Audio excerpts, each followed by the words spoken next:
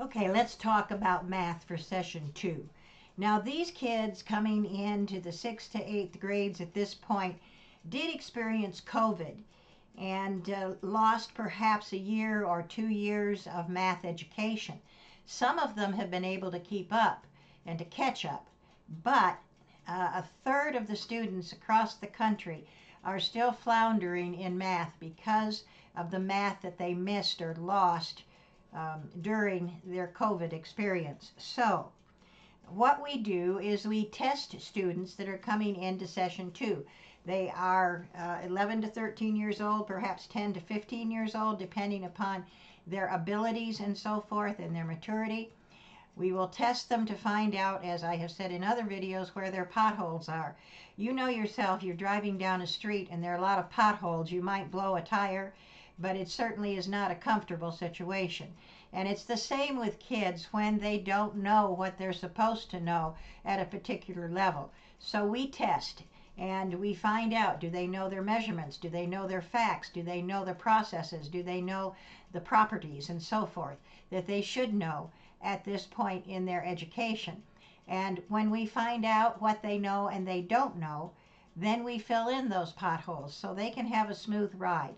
Now, math is a very individualized subject, and it is individualized. You might find that for a bit, 2 or 3 students may be at the same point, but then they're going to diverge again because one will not quite grasp it as quickly as another, and so it can be a very interesting situation if you try to teach math to everyone at once. And the same thing, you're going to leave some people in the dust, and others are going to be frustrated because they can't move fast enough. So math is a very individualized subject. Now, what do we do with mathematics? Well, as I said, we test. And then normally, it just depends. If a child is missing his facts and he needs a lot of practice, we may put him in one or the other of these. Well, that's not the one I want. One or the other of these books, which this is for addition and subtraction. There's also one for multiplication and division. There's some for fractions, decimals, and percents. Whatever we need, whatever the student needs, that's what we will do with him.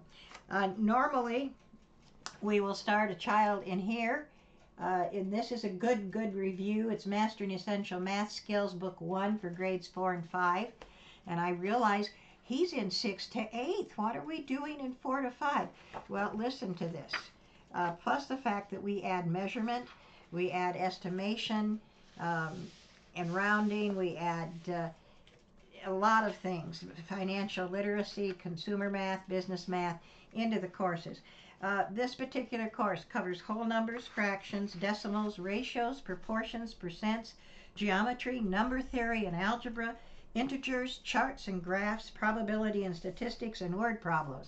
So obviously it's going to be at a 4th or 5th grade level, but we want to make sure that our students know and can pass that particular book.